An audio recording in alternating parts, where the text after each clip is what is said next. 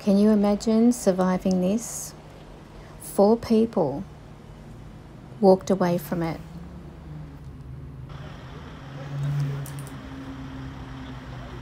These people are incredibly lucky that they had angels with them, because there is no other way to explain them getting out of this carnage.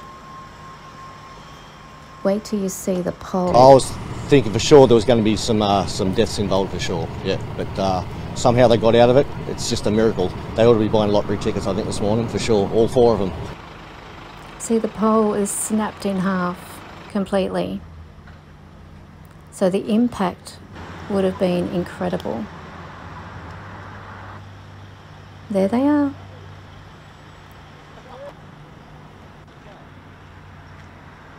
It is a miracle, definitely.